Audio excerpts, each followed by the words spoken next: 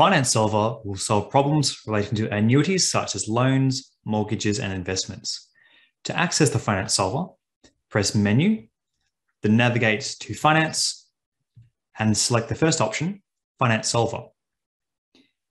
To use the finance solver, we enter values into all but one of the boxes. The one that we do not enter in will be the value that we calculate. N is the number of payments. I is the annual interest rate as a percentage. PV is the present value, which is negative for investments. In general, negative money amounts indicate money that you give to the bank, and positive amounts indicate money you receive from the bank. PMT is the payment, which is negative for investments or loans if we pay the bank. FV is the future value. PPY is the payments per year.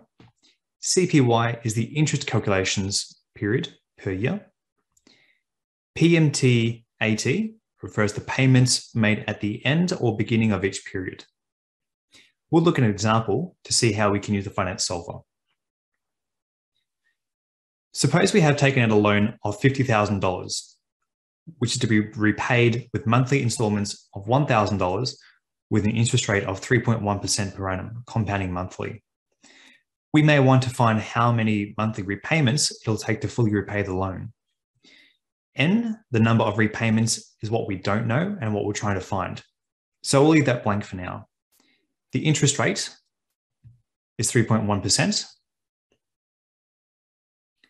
The present value of the loan is $50,000. We input positive $50,000 because we have received that money from the bank. The payments is negative $1,000 because we are paying the bank $1,000 per month. The future value of the loan will be 0 in this case, since we're looking at when the loan is fully repaid. Payments per year will be 12 as we are paying monthly, and the compounding per year will be 12 as we are compounding per month. After entering all the values, except for the unknown quantity, we navigate back to the value that we want to find and press Enter. So there we see it'll take approximately 54 periods. Suppose we want to know how much we had owing after 12 payments, or in this case, 12 months. We would enter in 12 for N, and then navigate to the future value box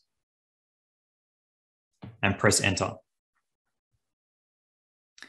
The answer will be negative because we still need to pay that amount, and negative amounts in the financial solver mean that we are paying back the bank. If we wanted to find out how much we would need to pay each month so that the loan was fully repaid after 48 months, we would make the future value 0. We would need to change the number of periods to be 48, and then navigate to the payment box and press Enter.